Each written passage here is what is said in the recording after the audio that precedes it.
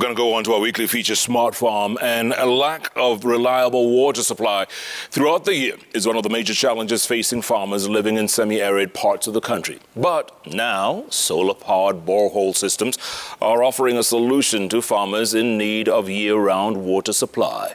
Our very own Isinya has more on this week's Smart Farm.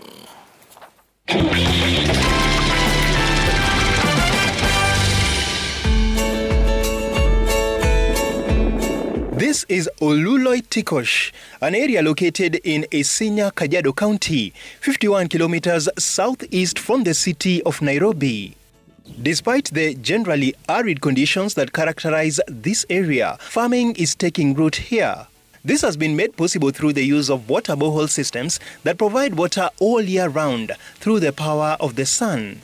Anybody who wants to get into farming, and in the most cost-effective way, utilizing all the 12 months of the year, would need a borehole. Because what the borehole does is that it removes the ambiguity or the inconsistencies of supply. But what does it take for a farmer to have a solar-powered borehole?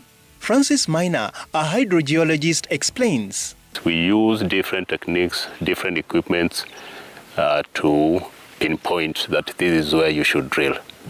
Because beside that, other areas, if what you find is just compact rock, or loose rocks, all the way without water. Water does not exist everywhere under the ground, basically. Once the data is out, drilling of the borehole begins in a process that may take several hours or days depending on the depth. After we drill and we get the water, we advise the farmer on the amount of water that is legally allowed to get from the ground.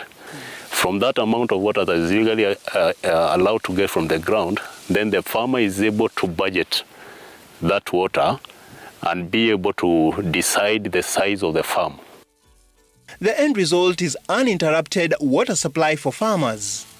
Besides constant water supply, solar-powered boreholes also empower farmers in reducing cost of production, as they do not rely on expensive power from generators or the national grid.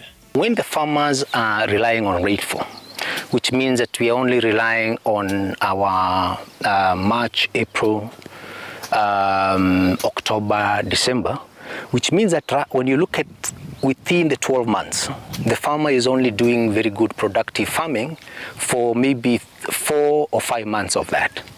But once we come in and we feed the system completely on a borehole, without so much additional cost in terms of power, the farmer can be able to produce or get his produce and use all the 12 months within the year. And so there lies a new lifeline for farmers that are looking to grow crops all year round in arid areas that have high agricultural potential. Dennis Otieno, Smart Farm.